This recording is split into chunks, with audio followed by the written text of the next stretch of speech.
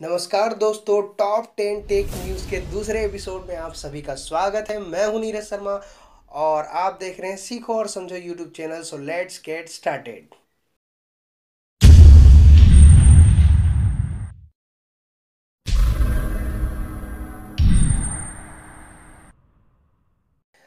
WhatsApp के इस version को बिल्कुल भी डाउनलोड मत करना। ये प्ले स्टोर में नहीं मिलेगा, आपको इसका एपीके मिलेगा व्हाट्सएप या कहीं से भी लिंक मिलेगा। इसको इंस्टॉल करने से ये आपको अपडेट वर्जन के ऑप्शन में ले जाएगा और वहाँ पे क्लिक करने से ये वायरस वाले साइट में ले जाएगा और आपका डाटा करप्ट हो सकता है या फिर आपके मोबाइल या फिर डेस्कटॉप में जो है वायरस आ सकता है।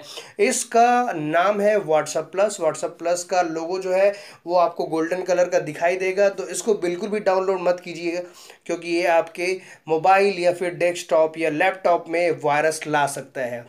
दूसरा है, अगर आधार कार्ड का वर्चुअल आईडी बनाना चाहते हैं, आपको पता होगा कि 16 अंकों का वर्चुअल आईडी कार्ड बन रहा है, वैसे 12 अंकों का होता है ओरिजिनल आधार कार्ड। लीक होने की खबरें आ रही थी कि इधर उधर आधार कार्ड का नंबर जो है लीक हो जाता है और हर जगह उसी की ज़रूरत होती है, तो इसलिए आधार कार्ड का वर्चुअल आईडी बनाने का आइडिया आया था। और आप अगर जाते हैं यूआईडीआई के साइट में, ऑफिशियल साइट में, तो आप वहाँ पे देखेंगे जनरेट वर्चुअल आएगा आईडी का आधार कार्ड में। तो फिर आप वहाँ पे जाएंगे, अपना आधार कार्ड डालेंगे और कैप्चा डालेंगे, तो आपके जो लिंक्ड मोबाइल नंबर है उस पर ओटीपी आएगा और उसको डालने के बाद आपका जनरेट हो जाएगा, वर्चुअल आईडी जनरेट हो जाएगा। और जहाँ जहाँ पे भी आपको आधार कार्ड मांगा जाता है वहाँ पे भी इसका यूज़ किया जा सकेगा और आप इसको कई बार जनरेट कर सकते हैं जब भी आपको यूज़ पड़े। फेसबुक डाटा लीक की वजह से सिक्योरिटी में काफ़ी चेंजेस हुए हैं। अब फ़ोन और ईमेल के जरिए कोई भी आपको सर्च नहीं कर पाएगा।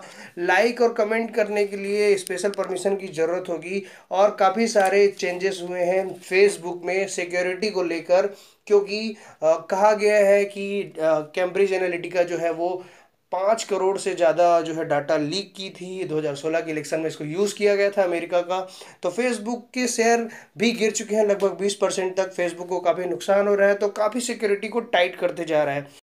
नेक्स्ट है, फेसबुक से ज़्यादा डाटा जो है वो गूगल के पास है। हम क्या करते हैं, हम कहाँ चलते हैं, कितने देर रुकते हैं, ट्रैफिक में अगर हम फंस जाते हैं तो उस एरिया का ट्रैफिक कितना है वो सब इसी वजह से पता चल पाता है, क्योंकि सभी जितने भी मोबाइल्स हैं उनका लोकेशन उनको एग्जैक्टली पता होता है, कौन क्या कर रहा है, कब खा रहा है, क्या एक्टिविटी हो रही है, हमने क्या सर्च किया गूगल में, कौन से साइट में गए, शुरू से लेकर आखिरी तक जब तक से आप गूगल यूज़ कर रहे हो आपको गूगल का डाटा मिल जाएगा। अगर आप जाते हैं माई एक्टिविटी वाले में तो हम यहाँ पे लिंक दे देंगे स्क्रीन पे, आपको पता चल जाएगा।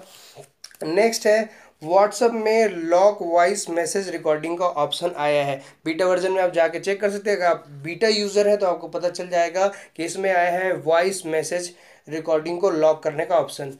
नेक्स्ट है, मोबाइल और लैपटॉप के लिए इंटेल ने लॉन्च कर दिया है i9 प्रोसेसर। अभी तक i7 प्रोसेसर यूज़ कर रहे थे आप, लेकिन अब इंटेल ने लॉन्च कर दिया है i9 प्रोसेसर जो कि पहले से और भी ज़्यादा फास्ट काम करेगा।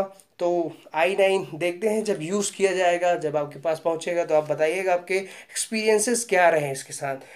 सातवां, जो कि कुछ दिन पहले यूट्यूब के ऑफिस में हेडक्वार्टर जो है कैलिफोर्निया में सेंट ब्रूनो में, वहाँ गोली चल गई थी। एक महिला ने गोली चलाया था जिससे 4 घायल हो गए थे और उसने खुद को, अपने आप को भी गोली मार दिया था। कहा जा रहा है कि एक प्रेम प्रसंग का मामला था और काफ़ी यूट्यूब में खलबली मच चुकी थी, जो कि अब सॉर्ट आउट हो गया है।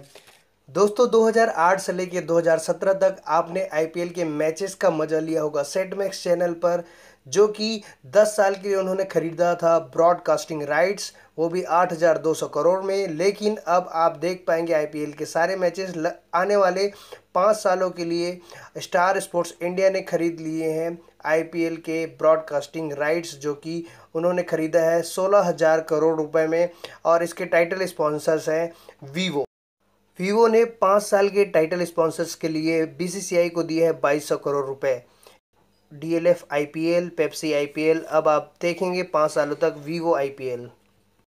नेक्स्ट है, मीडिया और स्पॉन्सर्स वगैरह से लगभग 20,000 करोड़ से भी ज़्यादा बीसीसीआई को कमाई होती है 5 साल में, और बाकी कमाई तो होती ही है, बहुत बड़ा बिजनेस है। साथ ही साथ हर टीम को 200 करोड़ मिलता है, चाहे वो जीते चाहे हारे। उसके साथ साथ एक एक टीम को 80 करोड़ दिया गया है इस बार ऑक्शन के लिए, मतलब कि नीलामी में खरीदी के लिए। नेक्स्ट की बात करें तो टी शर्ट्स है, टिकट्स है, होटल्स वगैरह है, जहाँ जहाँ पे भी ग्राउंड लेवल पे लोकल स्पॉन्सरशिप मिलते हैं उससे भी काफ़ी ज़्यादा कमाई होती है।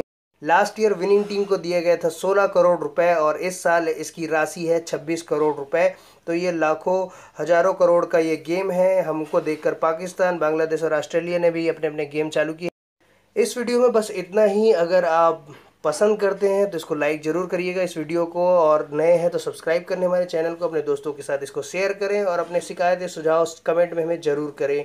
तब तक के लिए जय हिंद, वंदे मातरम, जय छत्तीसगढ़।